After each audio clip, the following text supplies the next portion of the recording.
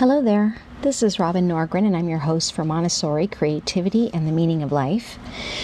You are in the middle of a series with me where we are taking 12 sacred voices from the East and the West, and we are revealing just kind of the inner depths of what it means to receive love from God through the poetry that was transmitted through them and inspired by God.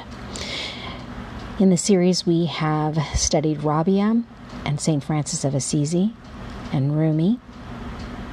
And now we are studying Meister Eckhart. So here is some of the poetry that he has offered to the world. The first one is called He Told a Joke.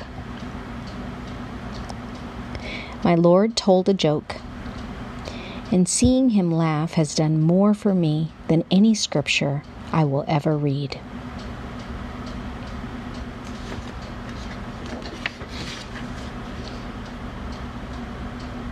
The second one is called Always Kissing. They are always kissing. They can't control themselves. It is not possible that any creature can have greater instincts and perceptions than the mature human mind. God ripened me, so I see it is true. All objects in existence are wildly in love.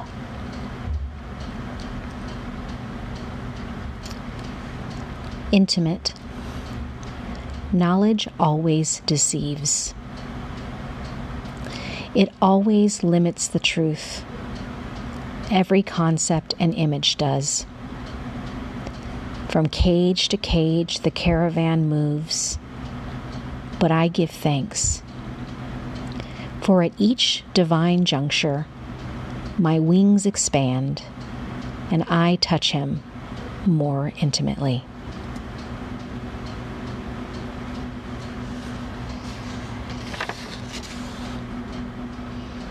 You have never been lost.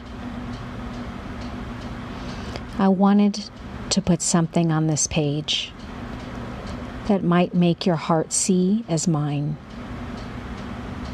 For the truth lives in me now.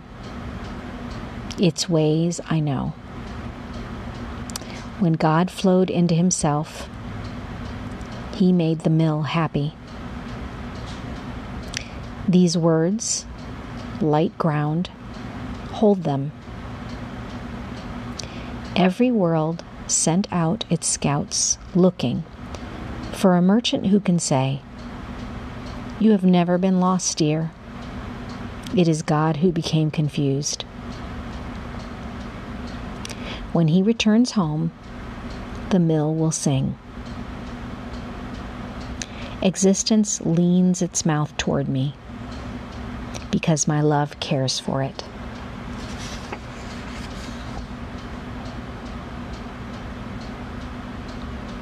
So fragile as we grow. Someday you will hear all things applaud your wonder. Life claps in awe of the divine's performance. When your veil is removed, you, dear, you, everyone, will see that your being is holy. Raising their children is the primary care and purpose of some. This is a blessed state, for an oasis of love is found in the desert. The heart only reflects the sky when it is giving and compassionate.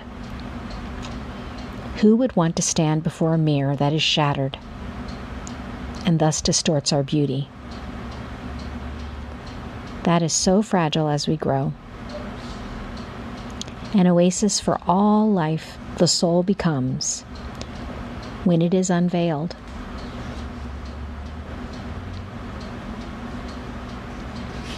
This last one is called How Long Could It Flirt? How long can the moth flirt near the mouth of the flame before their lips touch and the moth's soul becomes like a sun? And does the moth then die? No. In serving God, one is transformed into Him. What lovers would return to us? What lovers would not unite beyond belief and annihilate their separations forever if they had the power to do so? The power, that power our Lord has. How long do you think you can just flirt with Him before you dissolve in ecstasy? Existence spins on his potter's wheel. All is being shaped into the divine. What lovers would not want to die embraced?